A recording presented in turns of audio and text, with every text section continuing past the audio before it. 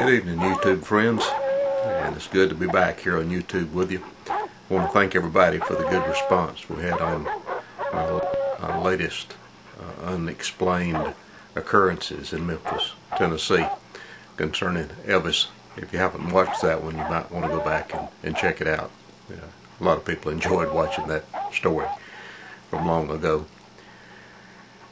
But I want to talk to you tonight about Alabama Dog Days, and these are Alabama Dog Days. The old tradition is that what are called Dog Days in Alabama start at the 4th of July and they run up until the end of August. So we're still in the dog days of summer here in Alabama. And the past few days, just yesterday, the high temperature in this area was around 104, 105 degrees Fahrenheit. So it's hot, sweltering weather. We're in the middle of a drought. It's very dry. It's been dry for weeks, months. Already our trees, the leaves are turning yellow and brown and falling off on the ground. The grass is dying. It is really a tough weather time in the south and in my part of Alabama. It's very bad right now. But anyway, the dog days, I heard about dog days when, and I spelled it on the intro there as D-A-Z-E, and it is really Dog Days, D-A-Y-S. But anyway, I started hearing about dog days when I was just a youngster, very young. And people back in those days had very strong traditions, or very strong beliefs, superstitions even, about these days of summer. Like I said, that ran in July and August.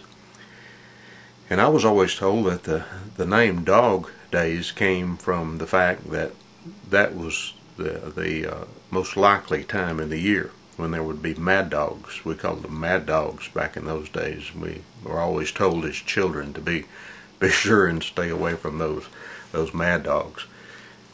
Dogs with rabies, I think, is a modern name.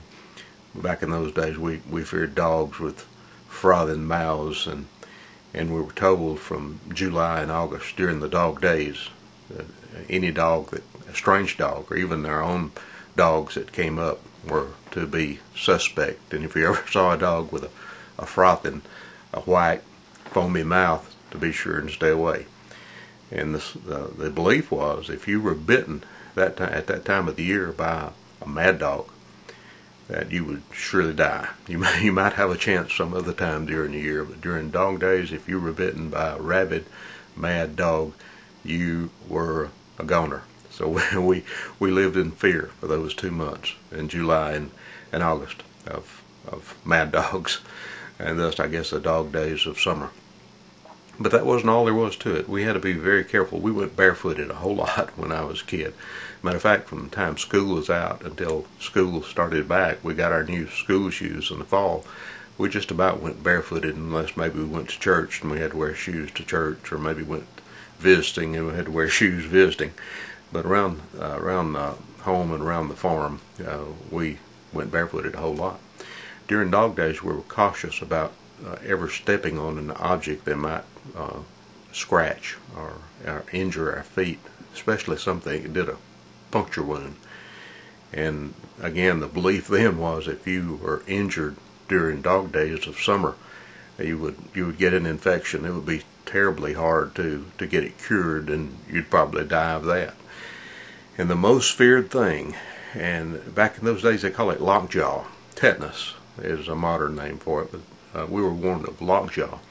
If you were ever out during dog days and stepped on the thorn and stuck a thorn in your foot, which was a deep puncture wound, and there were a lot of thorns around the farms and everything, the chances were that you would have lockjaw. And I remember my parents telling me to make you more aware that you should be careful during that time of the year. If you get lockjaw, they'll have to knock your teeth out, and you'll have to suck through a straw, soup, and liquids just to live. So you be careful. You don't want to get lockjaw, because it's a very bad thing. Of course, tetanus is a bad thing, a serious thing. And we were warned, this is the worst time of the year during dog days. You don't want to get hurt during dog days. But you know, I've done a little reading about that and about those beliefs, and they had a little foundation in the early days of the South and of Alabama, even this region, along the creeks and rivers, and especially in the bayous and down along the coast. And it's hot in here. Down along you've seen all the old Southern pictures now. I want to bring that up. Most of the old Southern pictures must have been made during Dog Days, because everybody in Southern pictures at one time sweated. They just sweated, and they'd always have a white handkerchief, and they would wipe the sweat. And that's a stereotype of the South, that everybody in the South is sweaty. And and I suppose that's right. When it's 107 degrees outside and the humidity goes up to 80, 90, 95%, you get sweaty. Of course, nowadays we have air conditioning. Now, I'm just putting this on. I'm in an air-conditioned room here. The lights are a little bit hot, but this is a prop. This is for effects. At Dog Days, it sure is hot here in Alabama. But anyway, back to what I was saying. We had to be real careful during those days, and I think the reason for it was during the hot summertime and in the early days of Alabama, with all the swamps, mosquitoes, stagnated water, not knowing how to control everything, the worst season of the year for typhoid fever, which was deadly to a lot of people. A lot of people died of typhoid in the South in the earlier days, was during this hot part of the summer. And I think that's where a lot of that fear came down to, especially my parents that go back, were born in the earlier part of the 1900s and lived through a lot of those terrible times when disease was still very bad.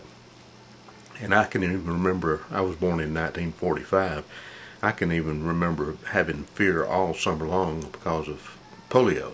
Before polio vaccine, every summer there would be one or two, even in a small community, there would be one or two children come down with polio and be paralyzed.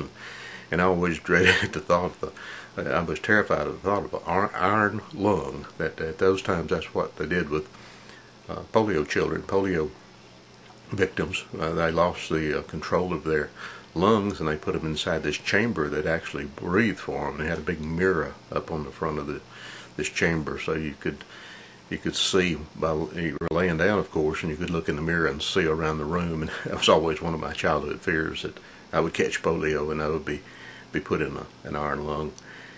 And that went along with this time of the year. That always happened in the summer, and it took a little bit out of the joy of being out of school in the summertime because of the fears of, we didn't have, when I was growing up, fear of typhoid, but we definitely had fear of polio up until, I guess, the mid-50s.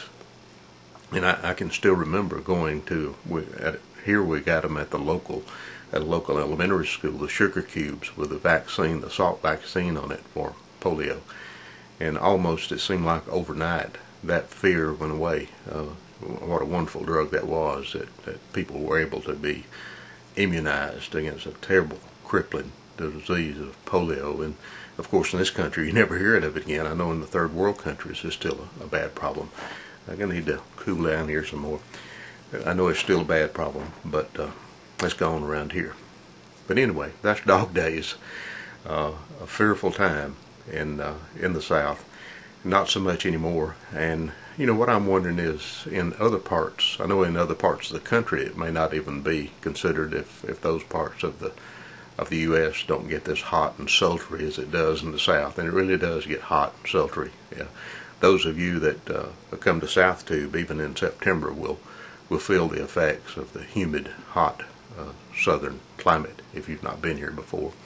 But I wonder in the rest of the country that you have something like, or in the rest of the world, certainly, if you have something like Dog Days, when there's certain times of the year that by tradition and superstition you had to fear those times of the year.